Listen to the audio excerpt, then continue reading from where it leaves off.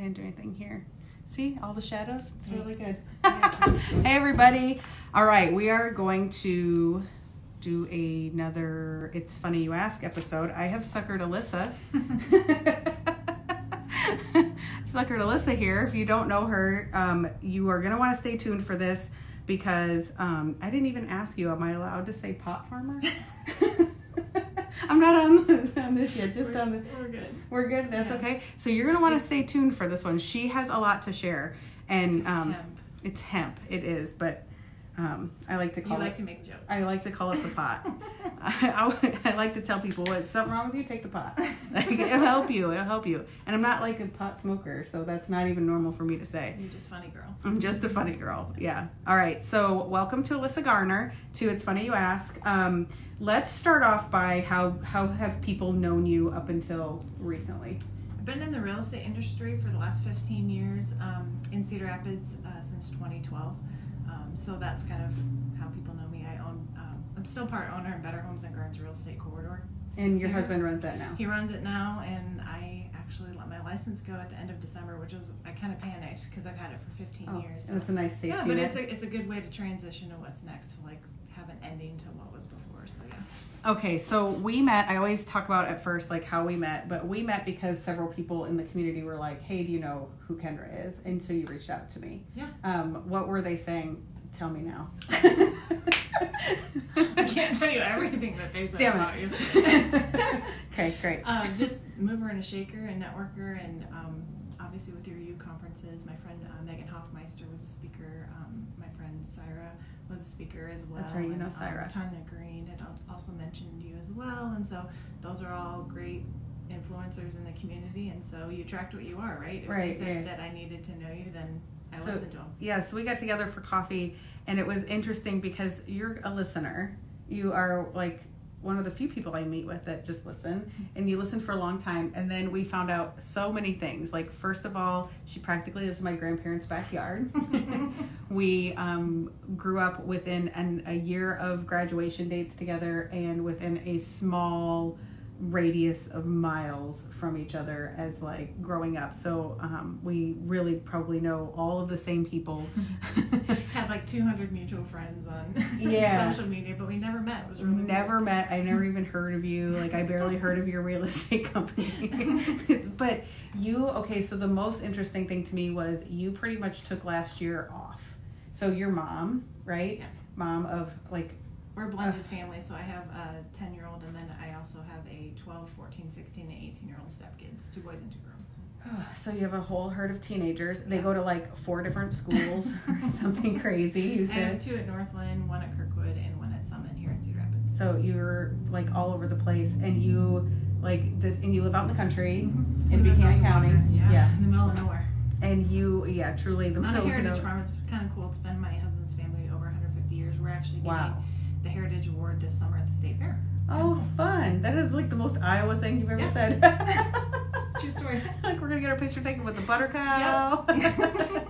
And for all of my friends watching that are from out of state, yeah. And you, so you kind of took the last year off, and you're talking to a lot of people. Okay, so real estate is all in, all the time, constant go. So were you burned out? What led to this year off?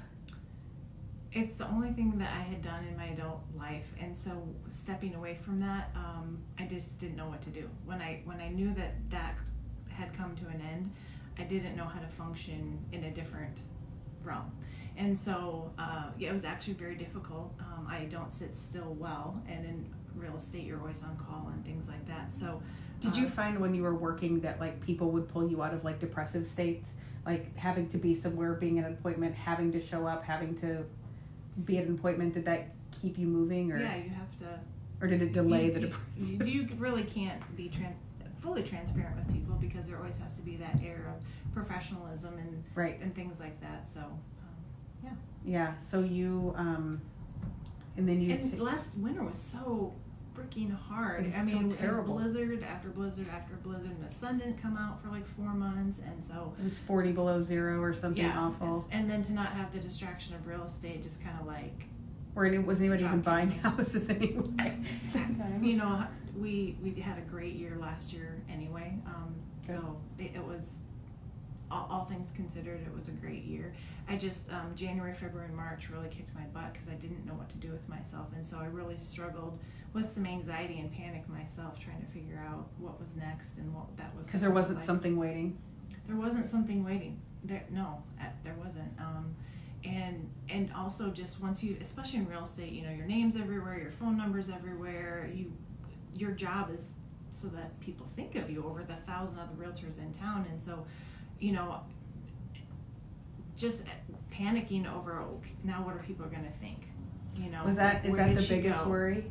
Like what other, like, yes, how many connections did you have? As a personal, I mean, you know, thousands of people in my phone over the years of real estate, right, and things like that. Just in October 2018 was selected a Corridor Business Journal 40 under 40. That's right, yeah. So like kind of at the height of my career, pieced out, and I am a people pleaser, and so yeah, my biggest anxiety, I guess, was like, what are my friends gonna think?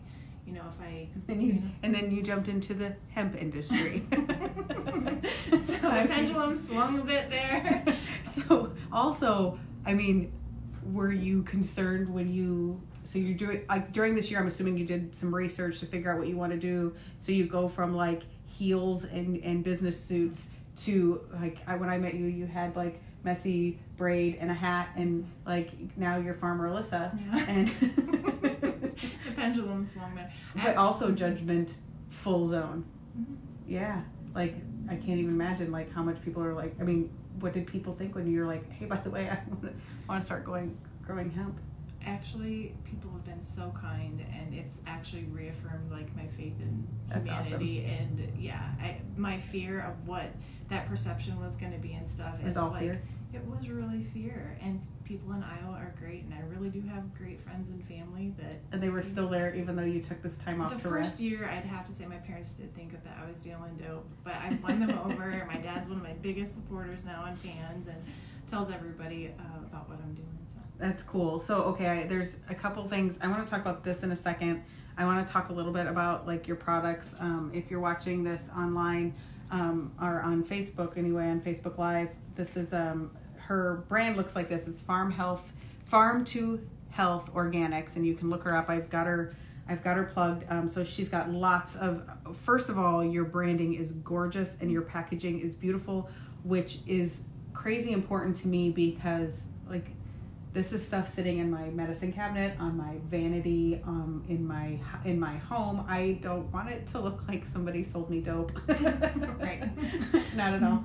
Yeah. The approach here was, you know, people have had to go to vape shops to get their CBD. We wanted to take a different approach because we have a lot of grandmothers that, you know, buy our product that are afraid and don't want to go to a vape shop or sketchy part of town.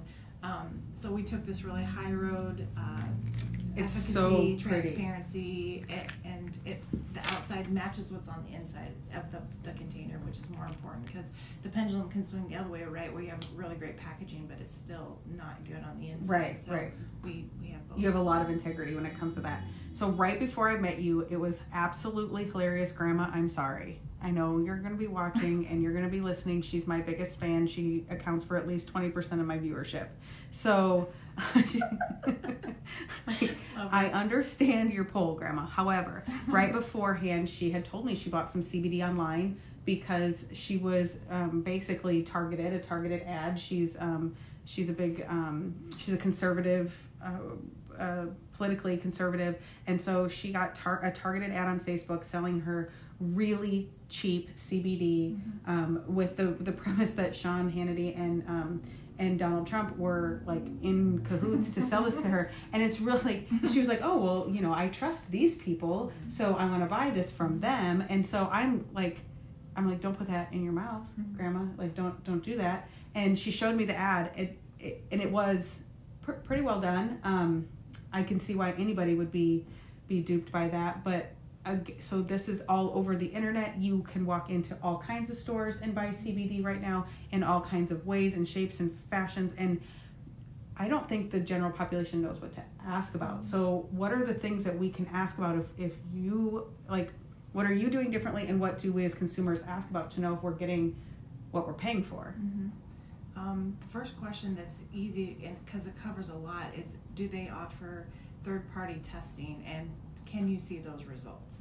So that's one of the very first things that we did is we have third-party testing. We have a QR code on every single one of our products. That way grandma can go and see that what is in the bottle, what we tell her we're selling her, is actually what's in there. Because the University of Pennsylvania did a study, and over 70% of the CBD products that they tested didn't have in the bottle what the label said that it had. Oh my God. Dr. Oz also did a similar study, and his team found things like heavy metals, they found pesticides, and they even found E. coli bacteria in one of the company's products that they tested. So just oh my God. We test for all of those things.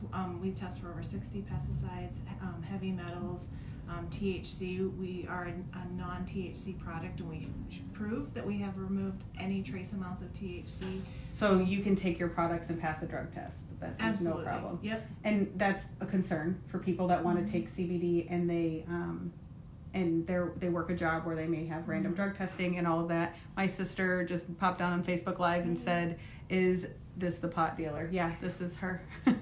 but you can't. It's hemp. It's hemp. But you can't grow it in Iowa yet. Not yet. But you're on a waiting list to get a license. So right.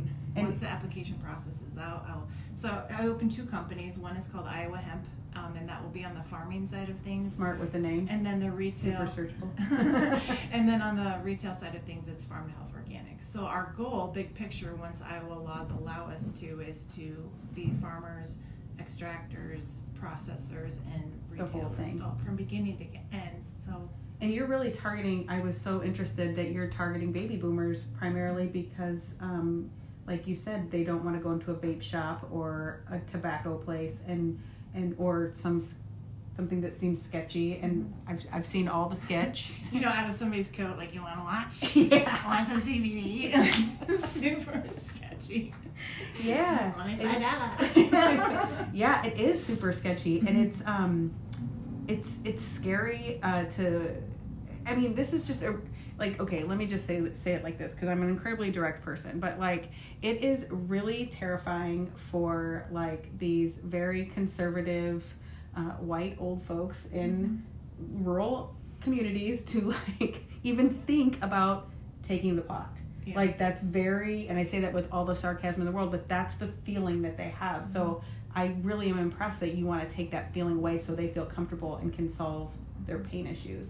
Mm-hmm. And that's awesome. Okay, so secondarily, you're helping people with anxiety, depression. So talk to me about that, because obviously we know it's a huge epidemic. You, I'm sure as a professional dealt with it. You said you dealt with it when you were going through your time off. Mm-hmm. So how is CBD helpful for that? How can people use it? Can you use it in conjunction with other drugs? Yeah. That's kind of how the whole thing started. Was last year I was looking for something to help calm my own nerves. I wasn't sleeping at night. I couldn't get to sleep or stay asleep just because I was an adrenaline junkie up to that point, and real estate did that for me, right? It just kept me going and going. And so when all of a sudden that wasn't there, I needed something to calm my nerves. So I started taking a CBD product. So the very first product that I came up with, if you hand me that bag, I'll show it to you. Yeah. It's was a soft gel, and if this was the only product that I ever took or could take of my line, it would be this one. It's a THC-free hemp soft gel, and it's got hemp, and it's also got so it's got CBD and all the other cannabinoids except THC, but this also has melatonin in it. And so, as we know, melatonin just helps us go to sleep, relax, and so this is something you take in the evening. So this soft gel, okay, so you mentioned cannabinoids, so can you explain quick broad spectrum CBD and what that means and why all of those cannabinoids, what does that mean? Yeah. Cannabinoids. So you'll hear 3 different terms in the industry. One is isolate, a broad spectrum, and a full spectrum. Isolate means that they've taken out, let's say the cannabis plant has, the hemp plant has 100 cannabinoids. THC is one of them that you've probably heard of, and also CBD. There's about 98 other ones There's as well. CB other letters. Yes, lots of other ones. So we've taken out the THC, which leaves about 99 other ones, including CBD, right? So that's an isolate will flush all of the other ones except CBD. Okay, so that's an isolate, which I think is a waste because it's a beautiful plant. There's lots of healing. CBEIEIO is really good. Yeah, it's really good, and they're flushing it if you have an isolate product. Right. Broad spectrum has everything except THC, so that's what my products are. And a full spectrum will have everything, including the trace amounts of THC.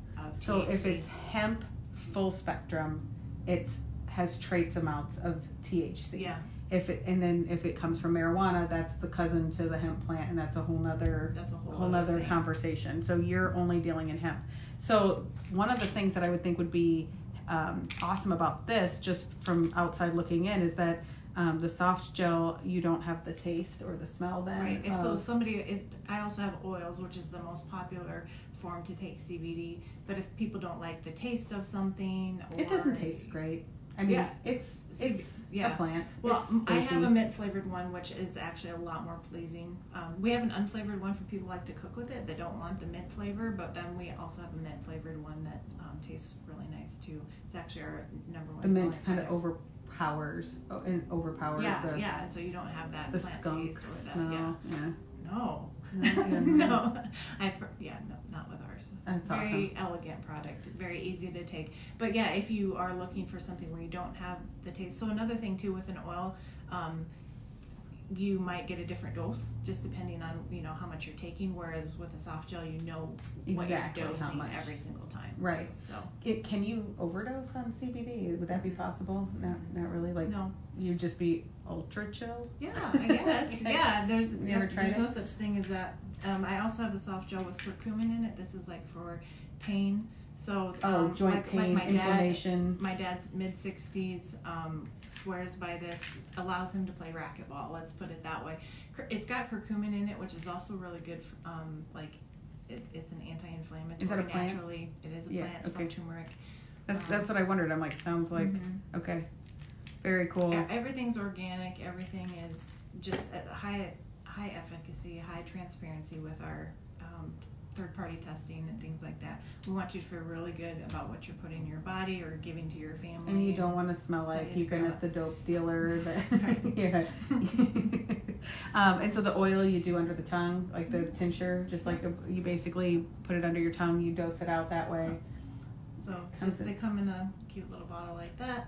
So check out, you can if you're listening to the podcast, but if you go to, what's your website? farmtohealthorganics.com. So that's easy to remember. We can all spell all that. But the packaging is really, it's really, really elegant. It looks really nice.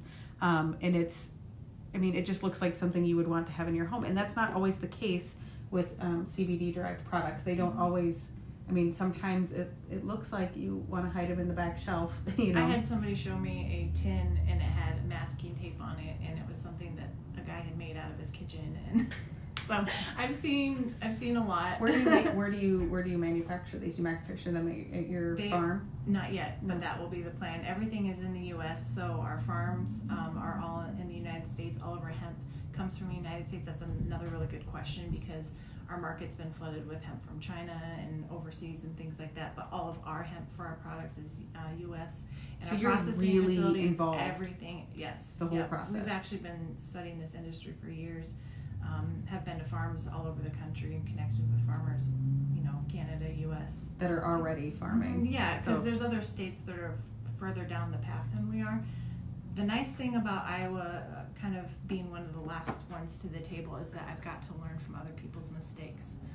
And you said that's one of the things you want to do moving forward is to help other people in a consulting capacity as you get your stuff up and running, to help other people go down the same path but without all the headaches that you've had, which I thought was amazing. It's the most difficult business I've ever started, and I've started several for myself but also for other people, and this has been the most difficult one. But so you needed the whole year of rest? to get me ready for this, to launch for sure. So the thing that you're teaching, this is her rest over run. Is that the way you read that? Assessment journal. And so this is the first time I'm seeing this, but it looks like, just like a way to walk through, and you do like a workshop along with this. So y'all don't worry. I'm making her present at a U conference because obviously this is something that is needed, and it's really hard to talk about. Has anybody ever told you that you should rest? They tell me, what? No. Like, I actually feel like you coming into my life is another one of those signs. And I definitely, I'm going to Mexico next week with my best friend. Good. But she's like, so are you going to work the whole time? I'm like, I'm going to try really hard not to. I just locked myself in a hotel room for 30 hours to work. Like, to get away from the distractions, to not have the distractions. I was hoping you locked yourself in there for 30 hours to not work. No. I did take a nap.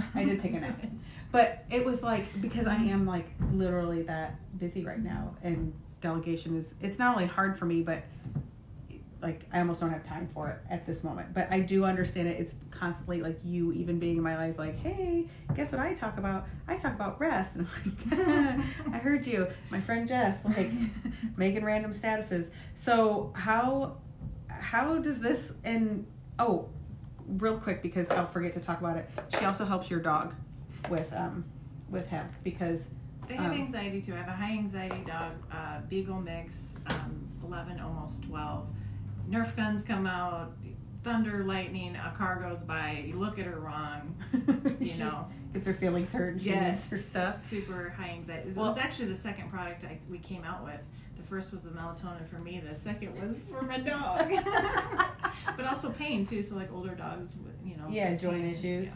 All right, so how does teaching people, so you took some time off to rest. You had to learn the value of rest through your own anxiety, develop this CBD company in the meantime, and how does helping people understand what they need to rest, how does that go in with this? Is it a passion of yours? Like, how do you feel, like, how did that happen? Our bodies have a way of, like, if we don't take time to rest and chill out, our bodies decide when that's going to happen for us. And so if you don't want to have a breakdown, if you don't want to, have a panic attack, if you don't want to cause some other disease processes in your life due to stress, then, we have to be proactive with our rest as opposed to reactive. And so you're teaching people that as, just a part of one of the things you taught me, or you told me, was that you really want to form a lot of education around the idea of CBD. So not just like, here, take this CBD with the melatonin to rest, but also learn, like, why aren't you resting? Like, what's causing you to not sleep and stay asleep? What's going on with your diet? What's going on with your stress level? What's going on around you? And so I'm assuming that this has a lot to do with that education. So I love that, because I do the same thing with skincare. I talk to people all the time about, and we talked to Dr. Gray last week. She's speaking at the conference, I can topically help you with all kinds of things. I can put a Band-Aid on whatever you want with your skin. We can put a Band-Aid on your anxiety. We can put a Band-Aid on your sleep. But if we don't get to the root of it, then, think about how much better your products are going to work if you can get to the root. So what's going in your body, what's going in your mind, what's going in your soul, like how you're dealing with all that is like awesome. And I love that you're wrapping education around it in a real way before you even get catapulted. I don't know if you know, but I'm a big deal. I got like 4,000 followers now, so I think like your company is going to take off. Thanks for having me. I got a lot of books. I know, yeah, I'm really exciting, important. But it's, I think that like all of that, and I love the education wrapped around it, because that part of it is so important. And if I could impart anything on anybody, whatever issue you're having, how do you get to the other side by getting to the roots, getting deep. So this is awesome. Where are you doing these workshops?